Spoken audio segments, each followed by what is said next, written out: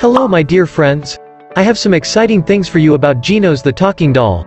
As we all know, he has received a remarkable upgrade that puts him on a whole new level, surpassing even the mightiest level dragon. So, in this video, we'll dive into the details of Genos' final update and his upcoming battle against Saitama. But here's a little teaser. There's an interesting surprise waiting for you at the end of the video, that will make you feel like you're floating in the middle of the air. So, sit back, relax, and let's delve into the captivating world of One Punch Man.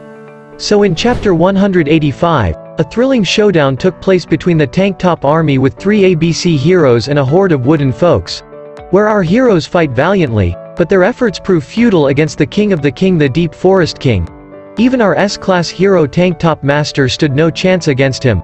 But then, boom, out of nowhere, Genos-kun emerges and unleashes a blazing inferno upon the wooden folks.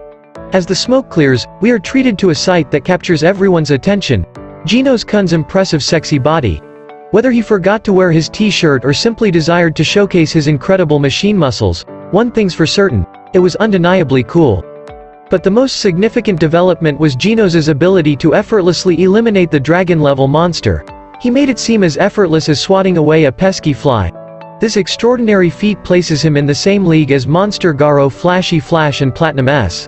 As a result, his upcoming battle against Saitama promises to be as intense as Monster Garo's first encounter, but with less master arts and more destruction.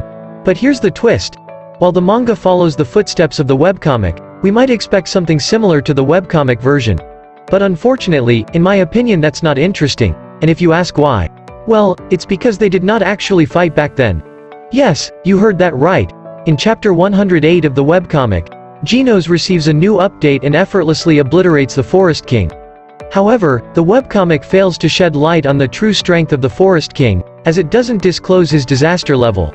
So, we remain uncertain whether the manga version depicts a weaker Forest King or not. Nevertheless, after defeating the Forest King, Genos challenges Saitama to a friendly battle to gauge his own improvement, and much to our surprise Saitama agrees. They venture to an open space, where Genos activates his special technique, the Lightning Core. As he charges towards Saitama, the brilliance of his Lightning Core is blinding, forcing Saitama to close his eyes.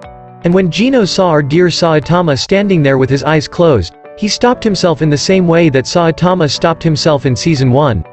And when our Saitama-kun asked why he didn't punch him, Genos-kun replied that all he was doing was just making his clothes dirty, and they stopped fighting. But the curiosity gets the best of Genos, and he asks Saitama if he is truly growing stronger or not.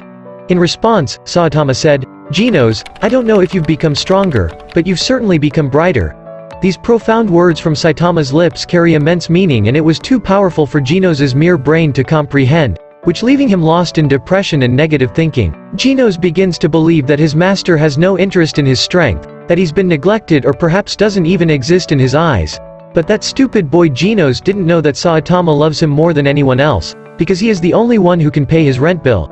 Anyway, let's move towards our jaw-dropping news, and the interesting news is that we might even witness the Ninja Leader arc in this, the Hunter arc. It's because now our Flashy Flash is heading towards Saitama's house, where the Ninja Leader arc started in webcomic. So, we'll talk about that in another video, and let's end this video right here, right now. Thank you for watching, and I'll see you in the next one.